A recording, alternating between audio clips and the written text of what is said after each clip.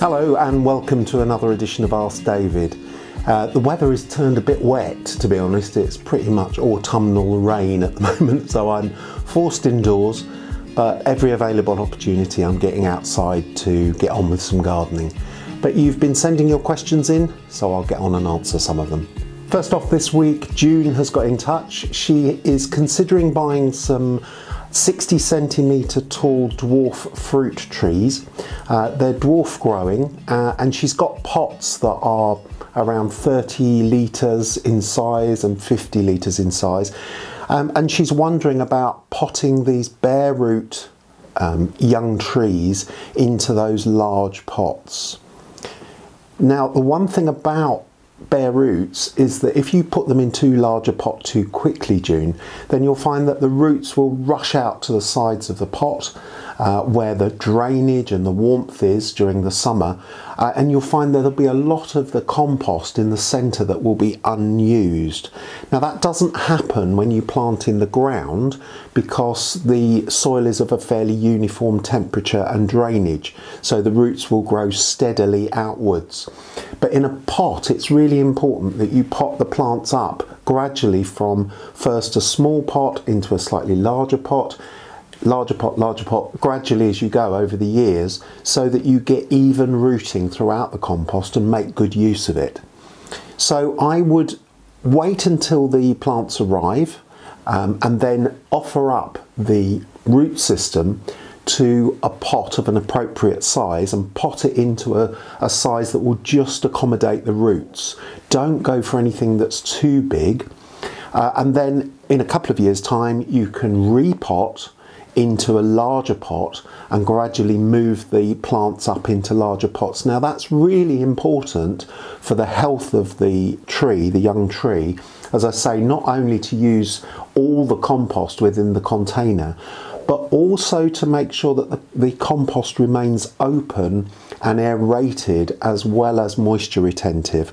And it's really crucial that you repot into some fresh compost every so often. So it's a really good idea to do it in that way. You can also trim any of the roots just before you plant. If you check over the root system when they arrive and see if any of the roots are damaged, or indeed if they're too big, then as long as you can prune back into not too woodier old roots, but you can prune off some of the fibrous roots, and you'll find that over the course of the winter the trees will reroot and make a really good establishment into that compost ready to grow on next year. And just a last thing on the compost front, I'd be inclined to use a loam-based compost, so that's a John Innes compost. And you can mix that 3 parts John Innes compost with 1 part of multi-purpose compost, just to give it some more organic matter and to open the structure up. Isabelle's got in touch about some young perennial plants that she potted up about 6 weeks ago. She says she potted them up into some pots and they're still quite small, the plants, and they don't appear to have rooted through. I wouldn't panic here, Isabelle, at all. I would just leave them outside as long as they're hardy plants. I would leave them outside in a sheltered spot, or if you've got it, in a cold frame or a cold greenhouse, somewhere that isn't going to force them on into growth, but is just going to give them a little bit of extra protection. But as I say, they'll be equally happy in a sheltered part of the garden, and then leave those plants to root through into that compost over the course of the winter, because the roots will carry on growing through the winter. And then see if those roots have filled the pots by around April time next year, by which time you should be able to plant them out in the open garden. June's emailed in about a new lawn in her daughter's garden. She says that the new lawn's gone down very well and it's established, but now there are loads and loads of worms bringing mud and soil to the surface, and she's wondering what the best way to deal with them is. This is quite typical where the lawn has been laid quite quickly onto ground that hasn't got enough drainage. So the ground needs to be really well prepared before you either sow seed or before you lay turf. And you need to make sure that that drainage is nice and open and that you don't over compact the soil when you're preparing it ready for laying the turf or for sowing the seed. Because if you do get it compacted, then the worms will do that. They'll start making wormholes and bringing up worm casts because they're trying to get the soil aerated so that they themselves can survive in it.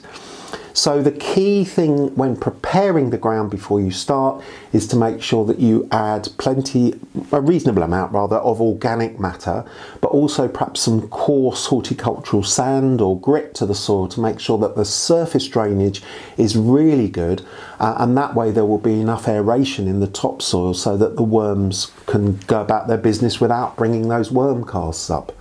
Now, on the lawn that has already been laid and where that mistake may have been made, or in an established lawn that might be rather compacted, then one of the ways round it is to spike the lawn thoroughly, either with a border fork, pushing the tines into at least half their depth and wiggling it around a little bit, and do that probably every 6 inches, every 15 centimetres or so, all the way across the lawn. You can also hire what are called hollow core or hollow tine spikers or aerators from hire shops, and that will take a core out and leave a hole behind, and then the idea is that those holes you fill by brushing in coarse horticultural sand that will keep the structure open and the drainage open and allow good aeration. And that really is the best way to overcome the worm problems, and that will aerate the soil, allow the worms to go about their business without bringing those worm casts up to the surface. Next, Mahnaz has got in touch with a question about lantana. Now, this is a really nice tender perennial plant in this country. It's a bit of a weed species actually in Australia, but it's often grown as a decorative plant in this country, in Britain, during the summer. It's not hardy, so it does need protection from the frost to get it through. And Mahnaz's question is, what to do with it. Is it okay to bring it into a cold greenhouse, or does there need to be anything else done to it? Lantana, in common with a number of other tender perennials, things like pelargoniums and non-hardy fuchsias and the like, all of those things really need frost-free conditions to get them through the winter, and it's the same with the lantana. The only downside would be if it was a really, really cold spell of weather. So if the temperatures went below -1 or -2 outdoors for a long period, so day after day after day, then those borderline hardy plants or those tender plants would really need to be brought into a bit more shelter indoors. But they should be okay in a well-lit cold greenhouse with all the vents closed overnight and then opening the vents during the day on warm days to keep that ventilation going. As I say, they should be okay in that unheated cold greenhouse over the winter, but just watch out for the really frosty conditions, and if it does get really, really frosty for a number of days, then perhaps bring the plants into a cold room indoors. And another little tip with a cold greenhouse is to put a couple of buckets of water into the cold greenhouse on frosty nights, and then if the frost does penetrate into the glass house, then the frost will be taken up by the water, and the water will keep the worst of the frost from inside the glass house. But in any case, as long as it's well lit, I think you should be able to get away with that lantana, Mahnaz. And lastly this week, Jane is asking about her hoya plant. She says that some of the leaves are going yellow and dropping off, and is wondering what's going on. Now, hoya is a really good indicator of when the light levels start to get low in this country. So as soon as those day length starts to shorten and the sun is less high in the sky and you get less light into your room, you'll find that the plant will respond by aborting or letting some of its leaves drop, because it's too much for the plant to keep going with lower light levels, which means that the plant can't make enough sugars and energy to keep it alive. So it responds by dropping those leaves. It might also be because the hoya has become pot bound and it's getting dry at the roots. So it might be that it could do with a little bit of a repot and a brush up, if you like. But I wouldn't do that now. I would wait until the spring, when the plant starts back into growth quite strongly. So around about March time would be a good idea to knock the plant from its pot, having soaked it thoroughly first, and then tease as much of the old compost from around the roots as possible, and then repot it into the same pot in some fresh compost. But as I say, it's just as likely that it's responding to the natural dip in day length and light levels, and it's nothing to worry about at all. The only thing that you could do would be to move it to a lighter position, somewhere closer to a window, or in perhaps a west-facing window, actually stood in the windowsill itself, so that it gets much more light. But try and avoid somewhere that gets full sun at midday. So that's it for Ask David for another week, and indeed for now. I've had great pleasure in bringing you Ask David, answering your gardening questions right the way through lockdown and on through the rest of the summer and into the autumn. It never ceases to amaze me how many questions there are about gardening.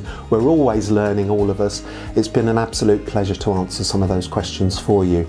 But in the meantime, you can watch every other episode of Ask David, all 31 episodes from the whole year right through until today. You can still watch that at gardenersworld.com. And don't forget, if you do have any gardening questions, then the Gardeners World forum online is a great place to go to get more information and to share tips with your fellow gardeners. In the meantime, have a great autumn and happy gardening.